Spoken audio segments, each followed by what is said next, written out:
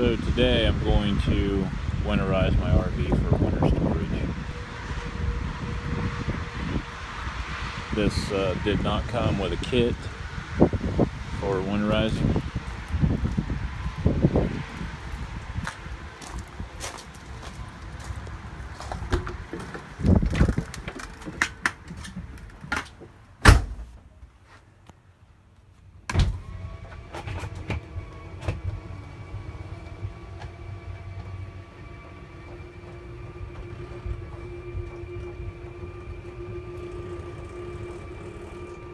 So this travel trailer did not come ready with a kit that comes off of your hose out of your main holding tank. So I'm going to have to install one. I already have the drawers pulled out and these covers here that cover this stuff up. The factory, it does come with bypass for the hot water tank. So there's a knob there, and there's a knob there. You basically just turn those, and it shuts it off so that nothing goes into the hot water tank, because you don't want antifreeze in your hot water tank. So by turning those two, what it'll do is it'll bypass where it comes in the cold water line. It'll go right through and go ahead and go into the hot water without getting inside the tank. And the kit that I have is must be a newer one, because the last couple of kits that I've gotten weren't quite like this. Got this one from RCD's, and it comes with a coupler, some Teflon tape, the bypass hose, and this is made out of brass, which is good, so it's not going to break down very easily. Comes with a set of directions also, and I think the best thing about this particular kit is it hooks right up onto the pump, and you'll see this arrow that's on this. This arrow is to go away from the pump, so this end here screws onto this coupler that screws onto the pump. So you put your Teflon tape on there, you screw this on, this screws into here, and then your line that was on the pump goes into either one of these, whichever one you want, and then this has threads on it, and it threads into whichever one, and then this is the hose that goes down into your antifreeze, and then you'll just turn this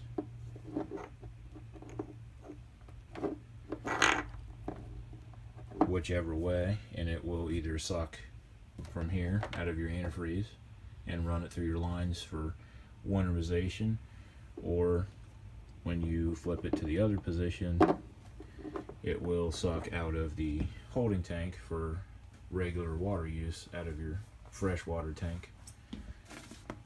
And a set of directions explains everything. So the fact this goes directly onto the pump isn't, I've not seen anything like this one yet. The last one I had, it was already on the travel trailer when I got it. Now you can dump antifreeze into your fresh water tank and suck it out of there, but I don't really want antifreeze in my fresh water tank any more than I do the hot water tank. So this is one way of doing it without getting any antifreeze into your fresh water tank. This is the hose that's going down into the tank. This is where it comes up, that hose, and goes right into the side of the pump, and then there's your strainer that's in there. So we're going to go ahead and put this on and get antifreeze ran through the lines.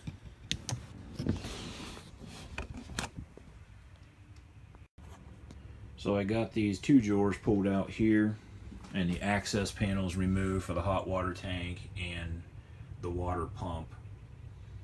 This is factory from the hot water tank. They do have these bypass valves that are on here. These valves are made so that you don't have to have a bypass kit.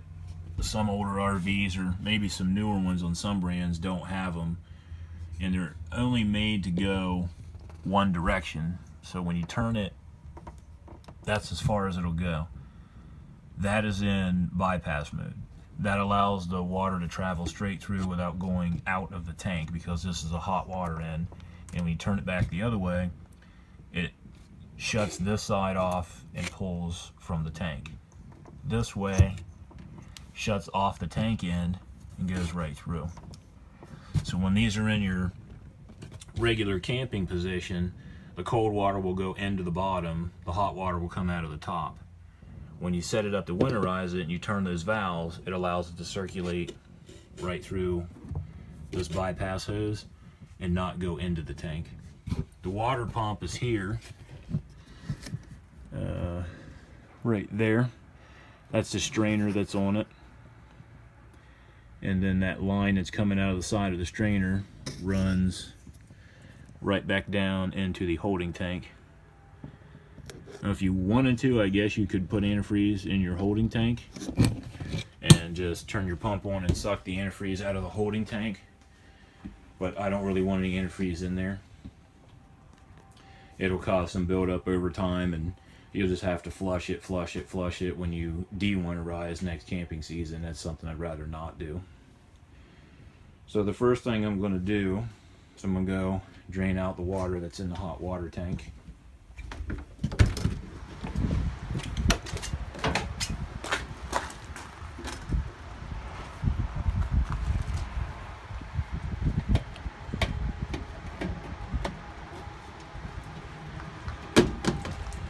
So this is your drain plug here.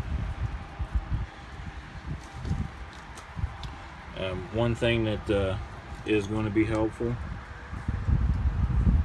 make sure you take the pressure off the tank, because if not, when you start unscrewing this, the pressure is on there, this thing's going to shoot right out. So you want to make sure you depressurize the tank, and you can do that by using the pressure release valve.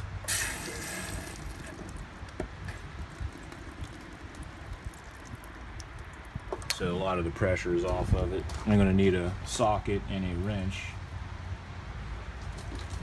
to get that right.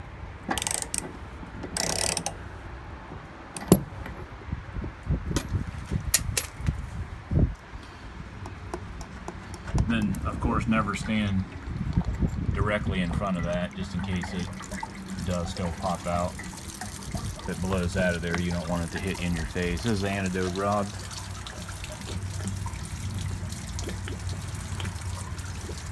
Came with it from factory. A lot of the factories are actually starting to put those rods in there. Helps keep from eating up the inside of your tank. It actually eats this rod up. There's Teflon tape that's on there.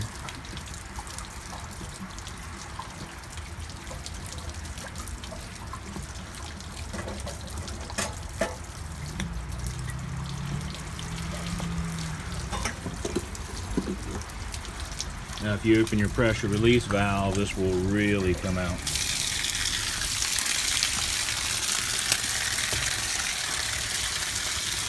It's a 6-gallon hot water tank.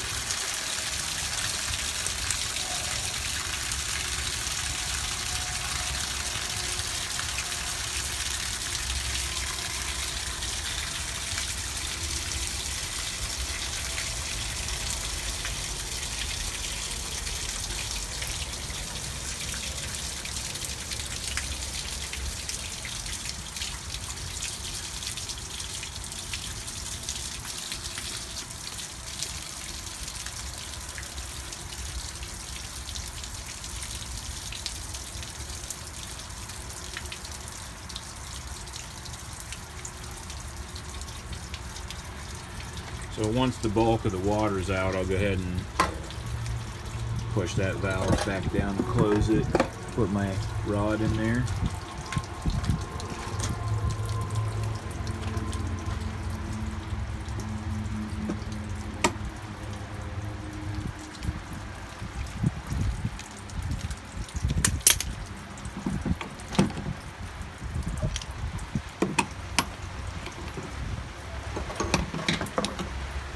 And then generally what I'll do, because this is I'll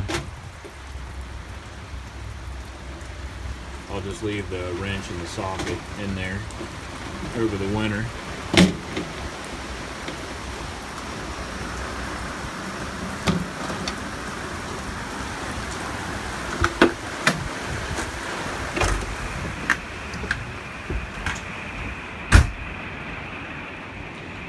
I always pick the greatest days to do these projects. It's pouring down rain again.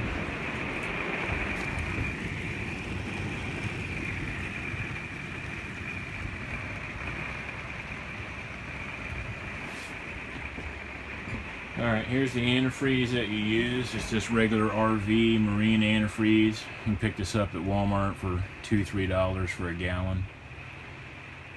Shouldn't take any more than a gallon and a half, maybe 2 gallons. I like to dump it down into my black tank and my gray tanks and make sure that I got this stuff everywhere, just to make sure none of the lines are going to freeze up and bust. There are low point drains on here that I need to get to when the rain slacks off a bit. I'll open up those low point drains. I'll go ahead and crank these bypass valves on here.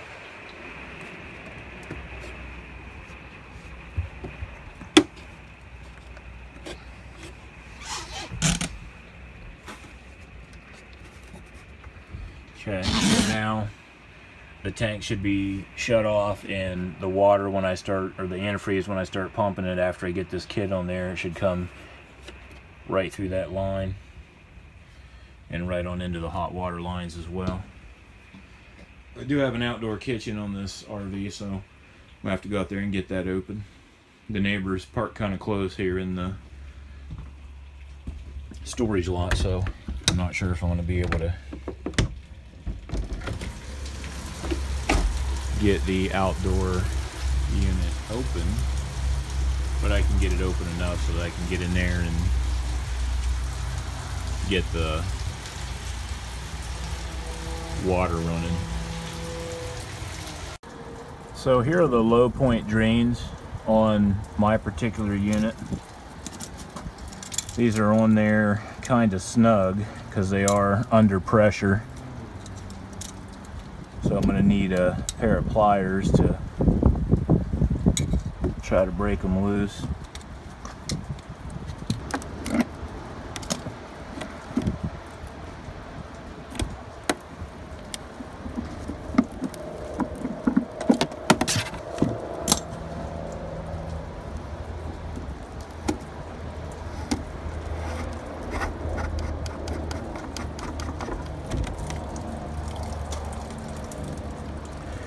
Then your additional is to go in and make sure you turn on the spigot.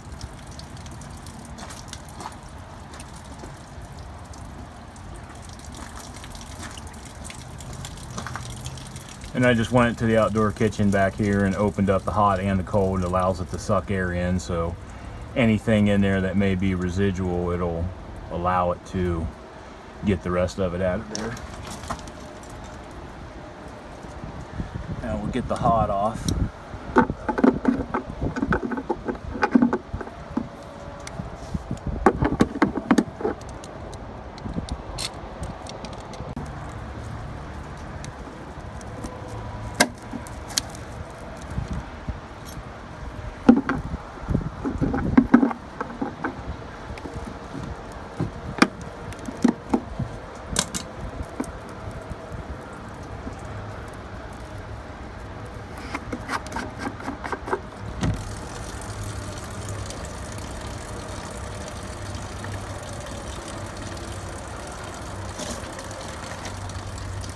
So the purpose in the low point drain is this is the lowest point of the RV, So when you take these off, any water that's in the lines should drain out of there.